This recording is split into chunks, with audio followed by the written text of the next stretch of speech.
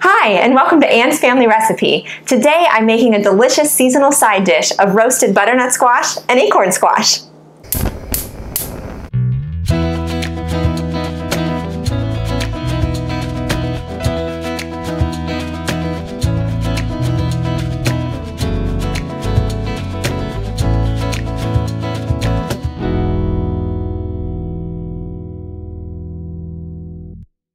Last winter, my friend Dave came over to visit for dinner, and he brought a side dish with him of roasted acorn squash with fresh herbs and Parmesan cheese. It was so incredible. I had to get the recipe from him. So today I'm going to share my version of his roasted squash.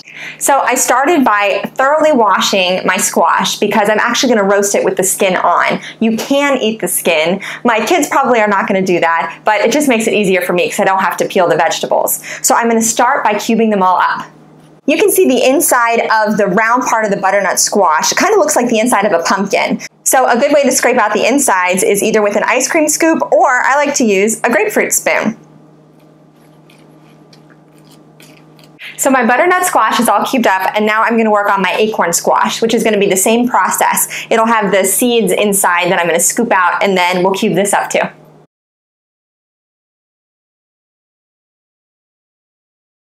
So all my squash is diced up, and I have to say I was really confident after the butternut squash because I cut through it pretty easily. And then I got to the acorn squash and I realized that I was not blessed with a lot of upper body strength.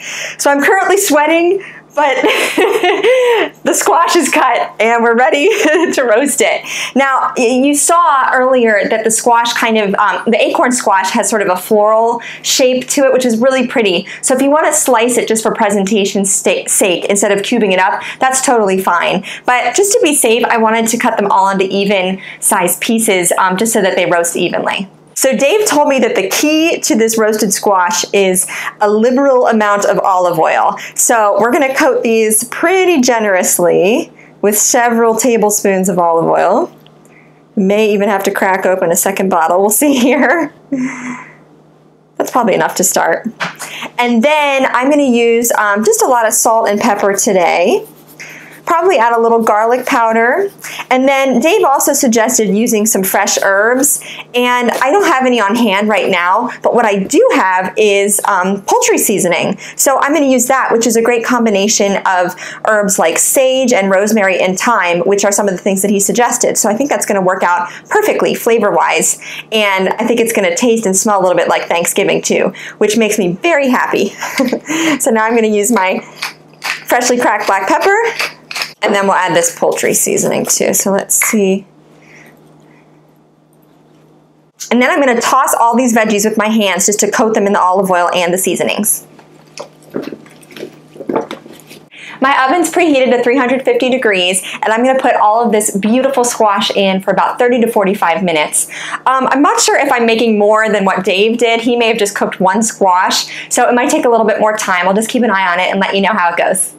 So that actually worked out perfectly in my oven. It was at 350 degrees and the squash roasted for about 40 minutes until it was fork tender. One thing that I would recommend if you have the room in your oven is to divide the squash up between 2 cookie sheets, because I think it would get a little crispier on the edges if it had a little more room around it. I just didn't have the space, but it still looks and tastes awesome. Now the finishing touch for this roasted squash is freshly grated Parmesan cheese. So I've been using my little microplane over here, and this is like kind of a medium size.